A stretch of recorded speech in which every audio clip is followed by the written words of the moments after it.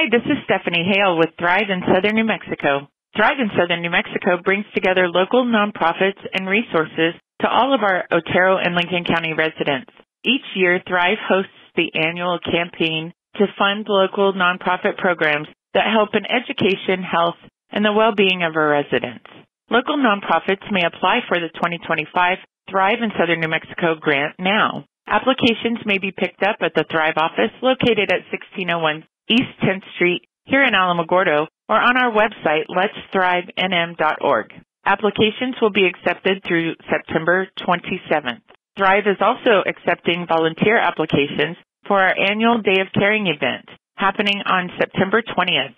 We are looking for 300 volunteers to assist us with over 50 residential project cleanups, such as trash removal, yard work, and minor repairs of the homes of our local senior citizens and veterans.